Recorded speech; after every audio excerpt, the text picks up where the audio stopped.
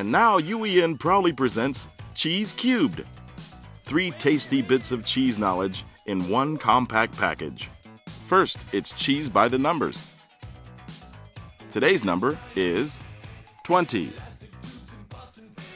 That's the percentage of daily recommended calcium for an adult in 1 ounce of cheddar cheese. Like milk through a strainer, these are the ways of our cheese. In this week's segment, scientist Dr. Rodney Brown answers your question. What is rennet? Rennet is an enzyme. Enzymes are molecules that work on other molecules and make things or catalyze things happening. They speed up processes. In this case, rennet is an enzyme that's found in the stomachs of young calves. We extract the enzyme from the stomachs. We use salt and filtration and so on to purify the rennet.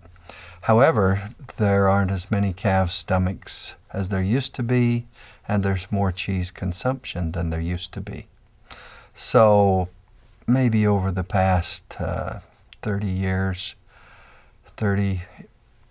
ago, maybe even 40 years ago, people started looking for all kinds of substitutes.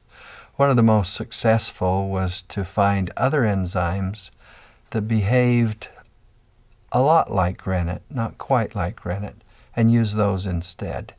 They were found from microorganisms, yeast more than others. We've used enzymes from adult cow stomachs.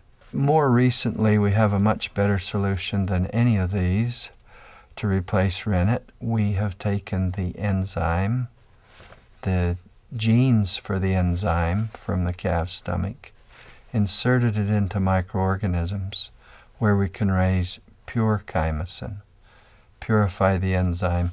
We have all the rennet we need. All the chymosin we need. I'm Rodney Brown, and I'm a food scientist who's worked a lot with cheese. And now it's time for the queso quiz. Test your cheese knowledge. What is rennet? A. Coagulating agent. B.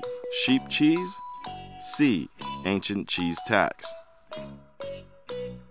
The answer is A.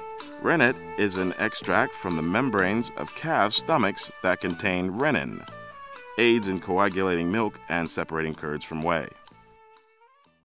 Cheese Cubed is a tasty bit of cheesy knowledge brought to you by Utah Education Network with support from Cache Valley Cheese, DSM Food Specialties, Schreiber Foods, Gosner Foods Incorporated, and the Western Dairy Center.